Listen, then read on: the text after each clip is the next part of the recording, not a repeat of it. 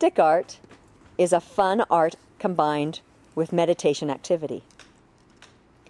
To do this activity, you need a number of sticks. In this case, we're using multicolored bendaroos because they help us to make circles. The idea here is that each person participating takes a turn to put down one stick. They do it silently, without verbal communication.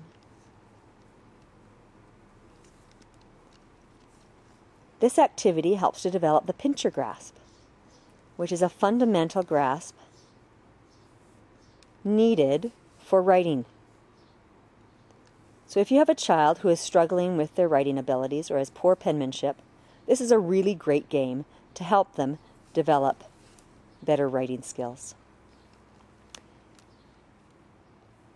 And you can kind of discern what these ladies are working toward